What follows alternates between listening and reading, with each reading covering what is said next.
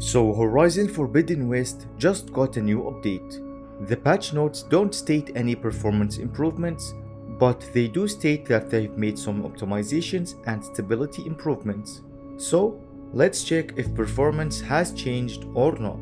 On this system, it seems that the frame rate stayed the same across the whole test run, staying within the margin of error, which is disappointing since I've seen other people gain a few more frames on their PCs with this update. Even the VRAM and RAM usage stayed exactly the same. Looks like we're gonna have to wait for a few more updates for potentially noticeable improvements, which I will be covering on this channel.